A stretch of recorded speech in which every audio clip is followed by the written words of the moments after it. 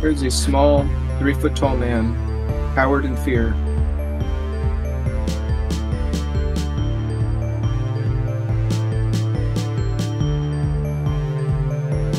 Witch bolt, which I'm still it holding. It would be an action to pull them both out, and then another action to use them. Sorry, you just want the shield for the AC. Yeah, that's okay. All right. I was that now I know what you were trying to do. Okay, I get it. It would take an action to pull the shield or the rapier out. But he could use a bonus action to do one or the other, right?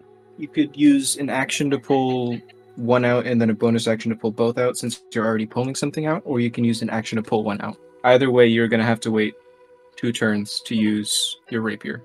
But he's got to use an action to hold the witch bolt. I'm not going to pull the rapier out. I'm just going to hold the witch bolt, and the bow is currently stowed now. Okay.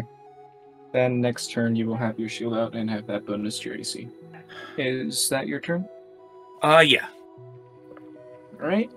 This But guy I'm maintaining needs to take 1d4 damage from necrotic wound. Yep.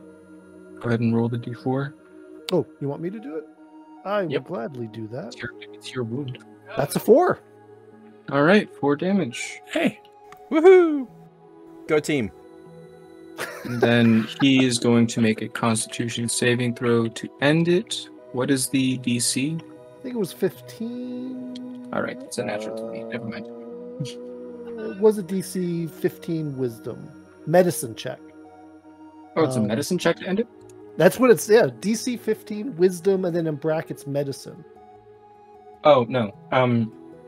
That, or it can make a DC 15 Constitution saving throw on itself. Oh, sorry, if that's further up. Yes. Yeah. It got a natural 20 on the Constitution saving throw. Oh, sorry. Yeah, it's a other creature can use a Wisdom medicine to stop it. Okay. But it got it anyway. So it is going to move this way. It is not going to take the attack of opportunity because it's not interested in you. It is searching for the person who wounded it. That is a perception. Sorry, what do you mean it won't take the attack of opportunity? It's not focused on Peter. Even though it attacked him last time? It's focused on who did the most damage, or who did damage most recently. Which was, unfortunately, you. Because if you're wounding. You saying that I don't get an attack of opportunity, or you are you saying that you do? Oh, okay, sorry. That's what I thought you were saying. Is that Peter? No, you get an attack of opportunity. He's not going to take one. He doesn't get to take one. Whatever. Okay, all right. So that's what I thought you were saying. Is that Peter didn't get an attack of opportunity? I'm like, no, that's my bad. Okay. Go ahead and do your attack of opportunity with with my hands. nothing in my hand. You can punch the stone. Yeah.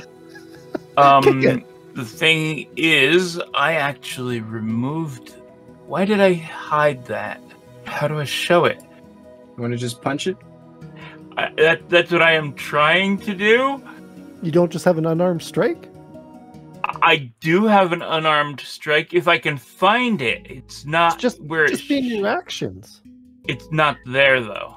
How do you even hide it? Roll a d20, and the damage is 1 plus your strength modifier.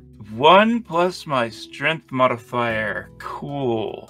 For a minimum of 1. Yeah, I missed though. All right. So I don't do Probably 1 damage. I rolled a 10, by the way. Yeah, as it turns and steps away from you, you throw out a punch, but your depth perception is a little off, and you end up punching the air behind it instead. And as it lumbers over here, it is going to make a perception check. It can't have a perception better than 31. Can't it? I'm going to say yes. It's a stone golem. Oh, okay. They're not known for their super I don't know knowledge. what kind of stone golem it is, though.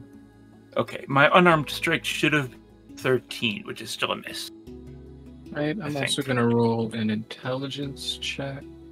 It doesn't spot Tirth, but it does spot Harmon, and it thinks for a little bit and decides that you were definitely the person that attacked it and hid, because it can't find anyone else, so you have to be the person.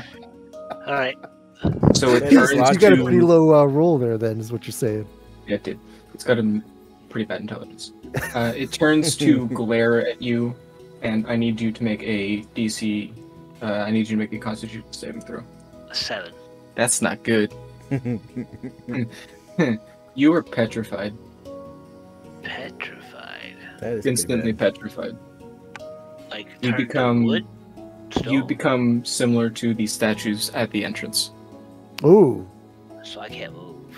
You are completely petrified, yeah. And that is its turn. I don't guess counter charm will work against that, would it? Mm-mm. Out of curiosity, does he get a check on each turn, or is that? Since he failed it by more than 5, there's no checks on the subsequent turn. He's not starting to turn to stone. He is instantly petrified. He is petrified. Turth, Peter, and Krikar all see this golem turn its head towards Harmon Well, as its that's eyes not good. glow a deep red similar to the stone on the ground. And he shifts in a matter of seconds, shifts into one of the many stone statues still in the sewers. And Okay, Turth, you well- can't help but feel a little bit of guilt, knowing that he was most likely looking for you. Instead of Harmon. What do I roll for guilt? Turf doesn't You don't. feel guilt. It's just a little bit of flavor. It's just gonna live there for the rest of your life. I rolled a nat Mhm. 20 on my wisdom check. You are innately aware of what you've done, and the fact that Yeah, I your just wasted another nat 20. party member, you are innately aware that your party member is turned to stone because of your actions. Does he at least look dignified? Harmon, how were you hiding? Well, I was cowering in fear, so... Nope. No. There's a small, 3-foot-tall man, cowered in fear. Well, there's Harmon. nothing I can do then. It is your turn, but you're petrified. You can't do anything, which means it is now Turth's turn. All right, well, so he doesn't see me at all. He's obviously got his back to me. So running across the ceiling, I should be able to attack down at him, right? Mhm. So do I get advantage because he doesn't see me? It is a stealth attack, yeah. Okay. So rapier wounding at advantage. Ooh, I'm glad I did that at advantage. That is a 26. All right, that hits. So that is going to be 6 damage, half because it's not magic. Mm-hmm. But with my sneak attack, 17. So half that is 8. would be 8. 9. 9. 8? Yes, sorry. You're rounding up, which Yeah. I appreciate. So 1 second. I went 5, 10. You have 20 feet of movement left. And as you strike it, it is going to turn its head Yeah, completely around to no. stare at you. I'm okay with that because what I will do then is, as my bonus action, I will dash. And then I'm going to go 5, 10, 15, 20, 5, and then hide behind that pillar. While you can't tell because its eyes don't move, you can feel it watching you run across the ceiling. But roll another stealth check, please. 23. All right. Ian, is that your turn? Yes, that's going to be my turn.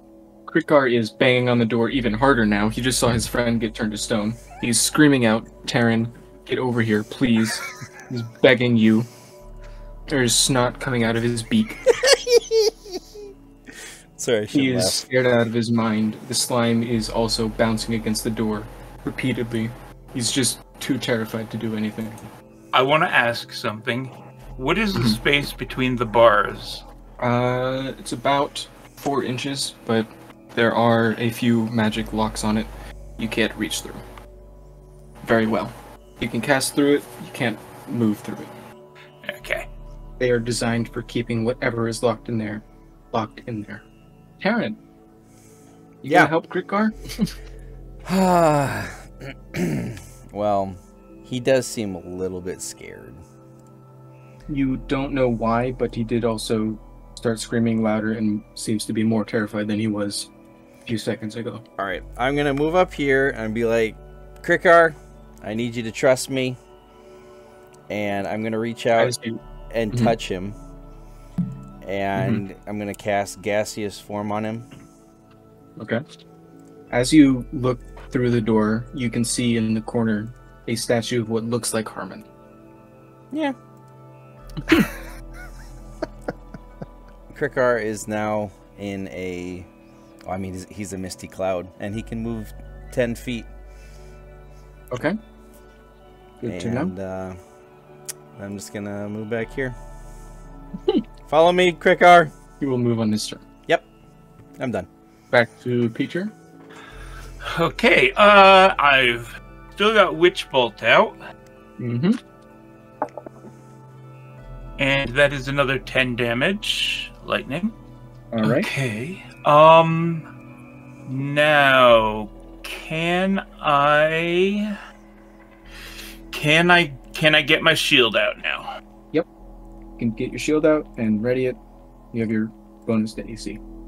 Okay.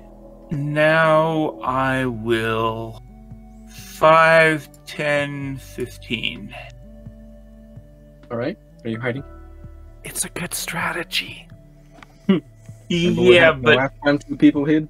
I don't know that I'm able to hide.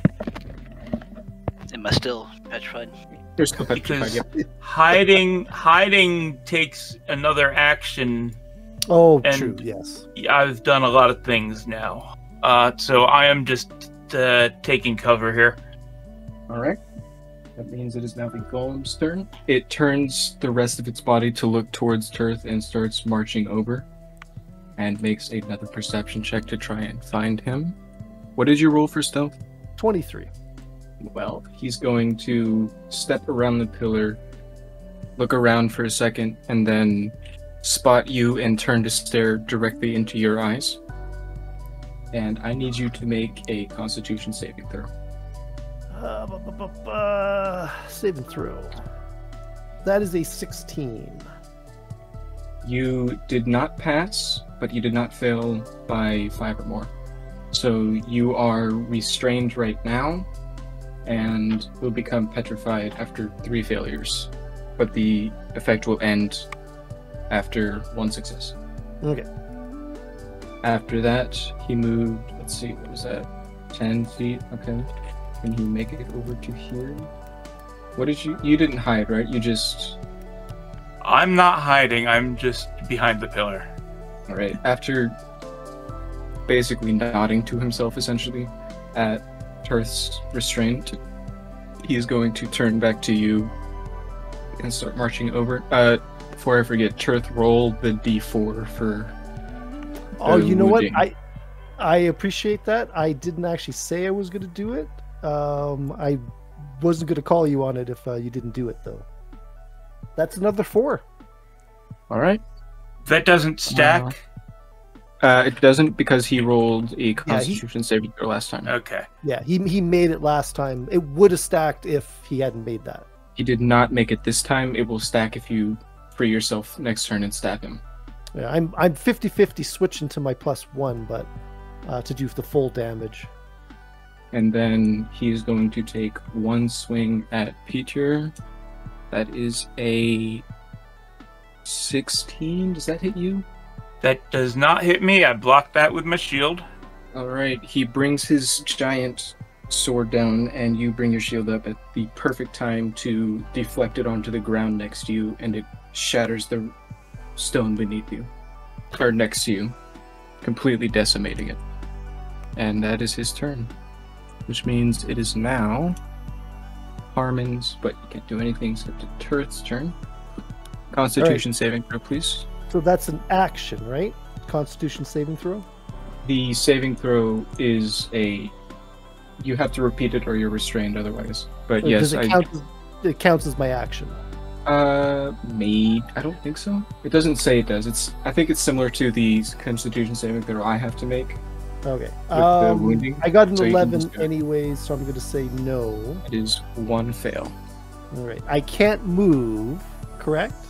You are restrained. All right. But you're saying it doesn't take my action or a bonus action.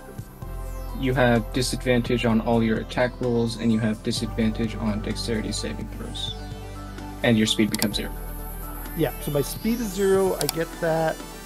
As a bonus action, I'm going to switch my rapiers around. So my main hand is my +1. Okay.